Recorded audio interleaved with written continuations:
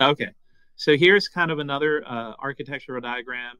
And the idea is that we see this kind of graph plus the language model as kind of a best of both worlds approach, okay? Because the graph database provides structure and it gives the answers more kind of grounding context.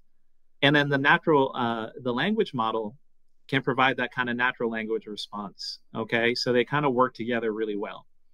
Another reason why we use the graph database is that we often have our own language and our own terminology that only is specific to our domain. For example, we have a lot of acronyms, like CSC, the credit subsidy calculator.